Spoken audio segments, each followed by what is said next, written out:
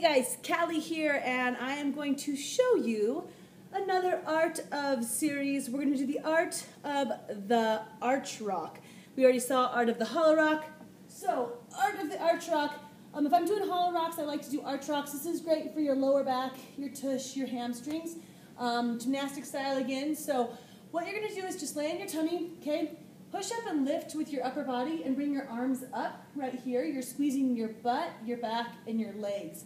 Okay, you're going to bring your arms up, and then you're going to bring your arms down and bring your legs up.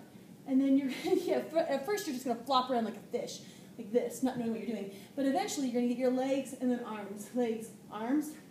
Okay, right here. And that's just going to be simple 1, 2, 3. The more that you can hold your arms back behind your head, you're also going to work your back muscles a little bit. So if that looks super pretty, you'd be right here. Yeah? So just a little boat action. The art of an arch rock.